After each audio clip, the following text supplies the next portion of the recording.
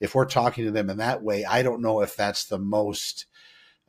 conservative language out there. I know that when you tap two large language models together, at least I saw a study a while back where they basically switched to some kind of tonality when talking to one another and communicating because it was much faster. And I know that Mo Godwat and some of the other big people in the AI industry talk about artificial intelligence having its own language, and us as a human being, even when you're watching this video, me trying to convey to you particular ideas and thoughts takes me X amount of words, and I could probably relook at everything I've said and shrink it down to a much more concise presentation, which the AI would probably be all about conservation and getting the thought across with a lot less words. And a large language model listening to that particular model, a clone of itself, would be able to update itself with regard to what information that previous